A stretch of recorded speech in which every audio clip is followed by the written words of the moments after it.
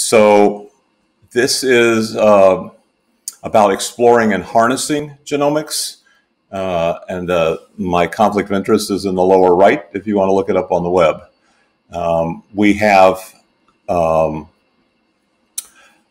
We're in the midst of an exponential and even a changing, ever increasing exponential. So we've improved in just a decade 20 million fold in terms of cost and maybe 100,000 fold in quality for reading of genomes, and a similar for writing and editing of genomes.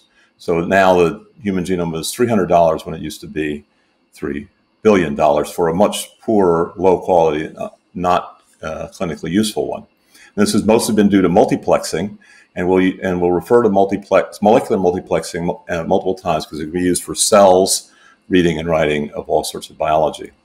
Now, one kind of that's much in everybody's mind is editing, and we're adopting the broad set of editing, which includes addition of genetic material, subtraction, which is mostly what CRISPR does, is subtraction, precise editing, and epigenetic modifications. And there are many different enzymes involved in these different steps. But the key challenge in general is delivery of these enzymes to the right cells in the right location in the genome. We're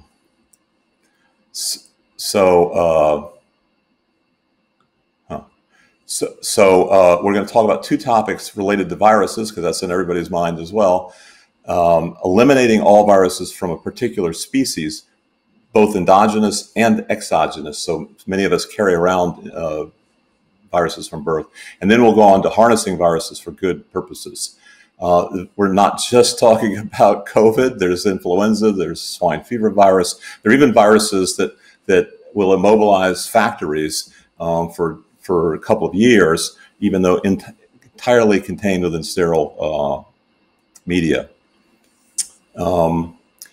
One strategy for getting rid of all viruses, making resistance to all viruses, is by codon recoding, taking one or two or more codons and completely remapping them to a synonymous codon. These are the 64 triplet codons the genetic code.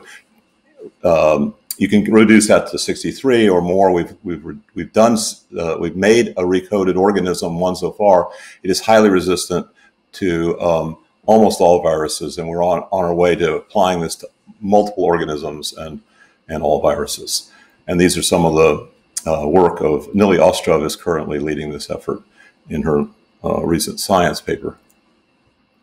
And here's some data showing work from Farron Isaacs, who's been involved in this project since the very beginning,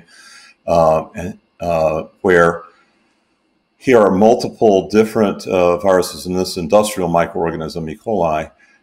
Each of these zeros indicates that even at very high viral titers of up to 1 trillion plaque-forming units per milliliter, drop down to undetectable levels in these strains that have been codon remapped and deleting an essential factor that previously was undeletable. So this is a way where making a large number of changes in the genome makes you resistant to all or nearly all viruses, and we think it's generalizable to any organism.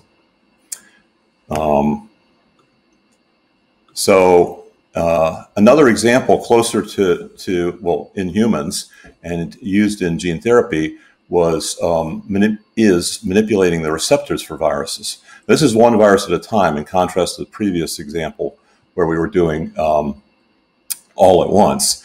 And here it has to be a receptor which you can live without, or this particular cell type involved can live without. In this case, T cells can live without their CCR5, which is part of the HIV receptor complex. And you can knock out the gene for CCR5 with any of a variety of nucleases, including zinc fingers, talons, and CRISPR. And this is in phase 2 clinical trials, looking promising. So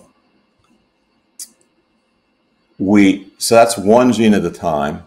And before that, I showed you hundreds of genes, 320 genes at a time. Now here's something in between, but again, in the mammalian system that's aimed at human health. These are solving the transplantation crisis, where millions of people could benefit from some sort of cell therapy or organ therapy.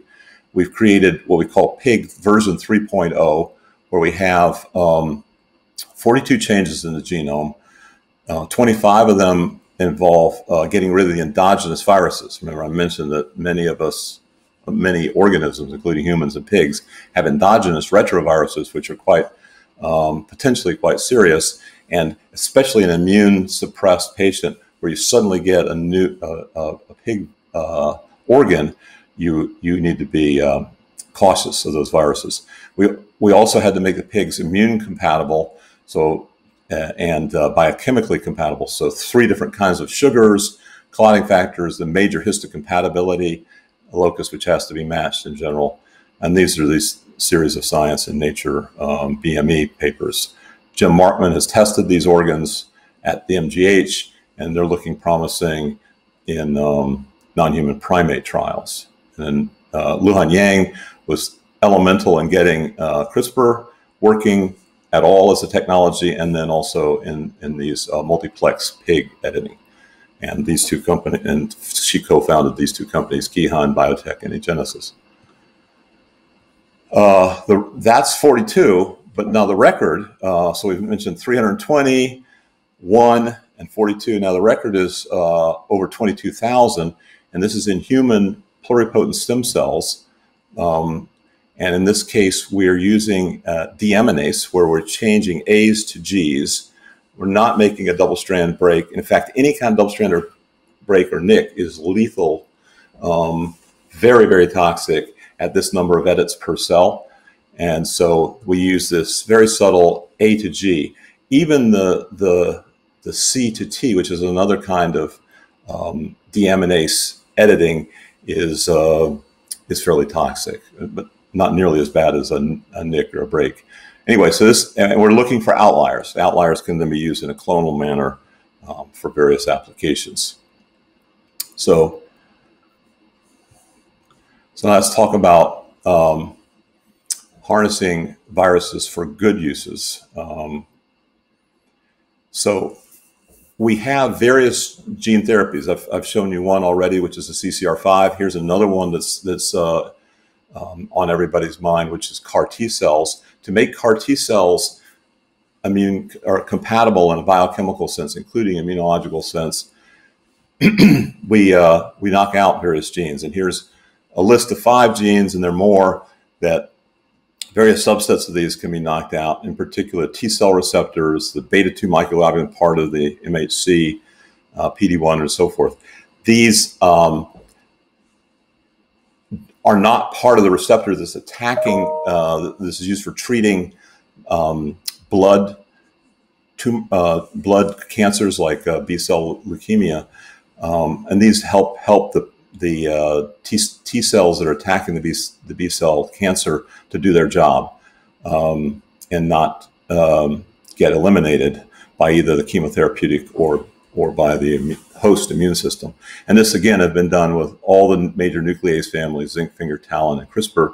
And this little girl was one of the first recipients back in 2015 from the Selectus talon. Now that's an example of a gene therapy we want to deliver. The preferred way of delivering is via AAV for many purposes. And to improve AAV has 2 problems. One is antibodies in the host will recognize it if you've ever been exposed to AAV, and most of us have been. Furthermore, you want to get either tissue-specific delivery, or we want to get a new specificity, or we want to get broad specificity. And we do this by, we can make millions of mutations. These are designed, these are not random mutations. And these design mutations are implemented by DNA synthesis, and then we can do selection, DNA sequencing, and then we use machine learning. It's very important.